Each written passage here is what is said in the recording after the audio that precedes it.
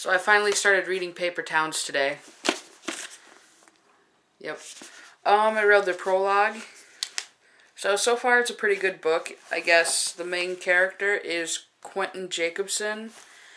And it kind of seems like he has a crush on some girl named Margot, who is his neighbor and the daughter of his parents' friend.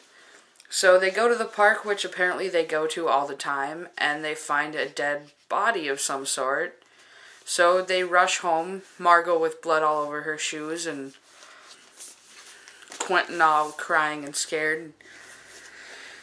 They tell their parents. Quentin's parents calls the police, and apparently they're both... And both of his parents are therapists. So, they tell him not to worry about it, and that people die all the time, and, make them feel better. So he goes to bed, and Margot shows up, and apparently she went down to...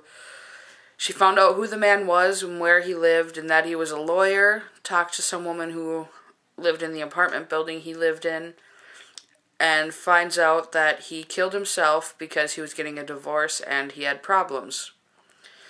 So she immediately went to Quentin's house, knocked on his window, and told him all of it. So that's about where I'm at.